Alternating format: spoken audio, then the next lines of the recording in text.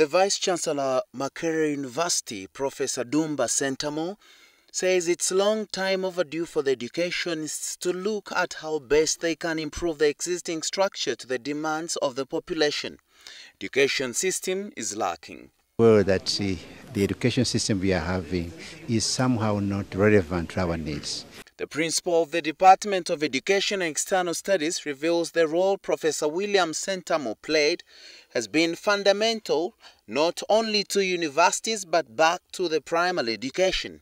Chairman Makerere University Academic Staff Association Dr. Muhammad Chigundu says the country's existing education system has not seen a major boost and still faces a task of suitability and relevancy. In terms of training, you have to look at different demands as they arise. And you know, as educators, we ourselves, we have what we call training for specific generations.